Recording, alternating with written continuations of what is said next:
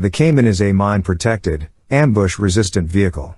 It was originally developed by Armor Holdings, which was later acquired by BAE Systems. The Caiman is available with 4x4, Category 1, and 6x6, Category 2, configurations. The U.S. Marine Corps ordered a large number of these vehicles in both configurations. The Caiman is designed for missions including convoy, troop transport, ambulance and so on. Vehicle has a V-shaped capsule design hull, which do not extends to the engine bay.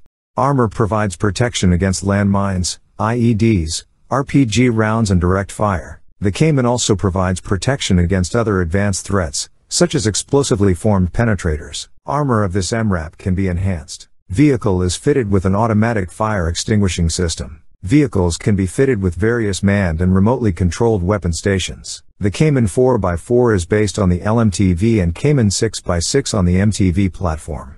These mine-protected vehicles have 85% parts commonality with standard U.S. Army's FMTV series military trucks that are widely used by the U.S. military. It was one of the reasons why this MRAP was selected by the U.S. Marine Corps. Vehicle has a simple and reliable automotive design and is easily serviced. Price of the Caiman is also relatively low, as most automotive components are produced in quantity and are readily available. This MRAP is powered with the Caterpillar C7 turbocharged diesel engine, developing 370 horsepower. Vehicle is fitted with a central tire inflation system.